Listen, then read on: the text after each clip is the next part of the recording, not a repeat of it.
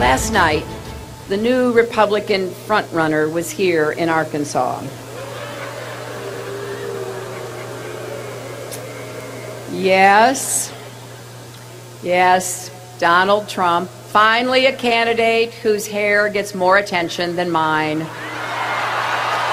But there's nothing funny about the hate he is spewing at immigrants and their families, and now the insults he's directed at a genuine war hero, Senator John McCain. Donald Trump has done it again, said something outrageous and made the weekend political, all about him. But despite those who wish he would just mouth off and go away, Trump is still grabbing headlines and supporters, leaving many inside the Beltway to wonder what, if anything, it will take to shut him down and shut him up, if they can. Welcome to the Political Animal. Newsmax Chief Washington correspondent, member of the White House Press Corps, John Gizzi, joined by the former Lieutenant Governor of the state of New York, now Senior Fellow at the London Center for Policy Research, Betsy McCaughey. Good to see you both again. And Betsy, I'm going to begin with you because a new poll out by Monmouth University shows Iowa Republican voters, and this is all after the weekend, Scott Walker 22%, Donald Trump still has 13%. What does it tell you then about the voters in America who are still backing him after this statement? Well, that's right. Americans like straight talkers, contrary to what the sanctimonious Mrs. Clinton has to say. And the fact is, even though Donald Trump was a bit off the reservation in criticizing John McCain's war record, McCain was a terrible presidential candidate, totally ineffective against Barack Obama.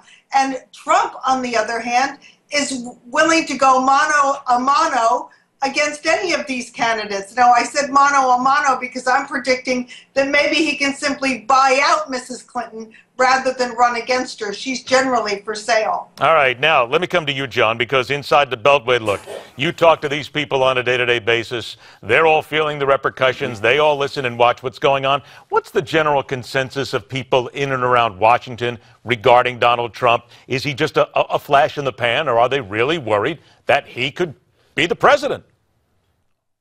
I have yet to meet anyone in the punditocracy, or certainly any of my colleagues in the White House press corps, who believe he will emerge as the Republican nominee.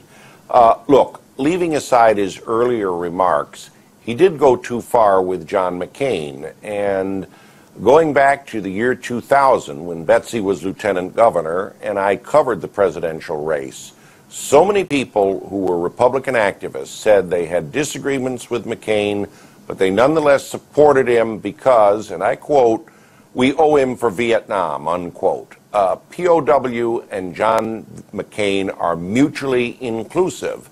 And when you say something about his war record, his calling card, his signature, you cross the line. This is going to hurt Trump with a number of activists, the polls notwithstanding.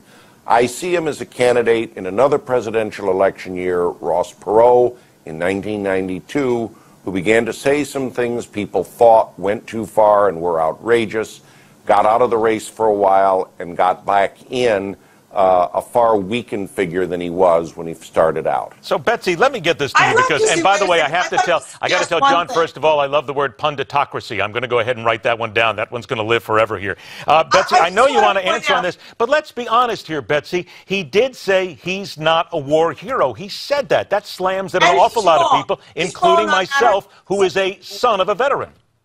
That's right. He's wrong on that. But this is not a mistake from which he cannot recover. For example, let me point out that Richard Blumenthal, the senator from Connecticut, actually lied about his war record and said he served in Vietnam when he didn't, and yet he's sitting in the United States Senate. So people forgive these mistakes, and I think that the voters will forgive Trump's mistake. Let's see how he does in the future. But however it works out for Donald Trump, the fact is he has been a very positive contribution to this presidential race because he's forcing the other candidates to be honest talkers.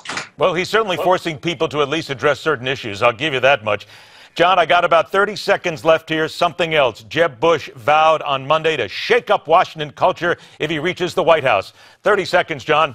Shake up Washington culture. Don't we hear this from everybody? That's impossible. I've heard different versions of it over the years. I think people sometimes forget that he was a very successful governor in Florida in everything from taxes to education reform, and was considered quite conservative.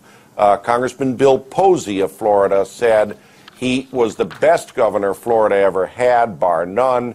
On the other hand, Mr. Posey, who worked closely with him, has yet to decide which candidate he backs. There's some doubt whether he can bring this Florida common sense to Washington years later. Good luck on that one. John, Gizzi, Betsy McCaughey, always a pleasure. Thanks so much for joining us both. We'll talk again. Let me remind everybody, Donald Trump, top of the GOP polls. The media and his critics say he doesn't have a plan. He does.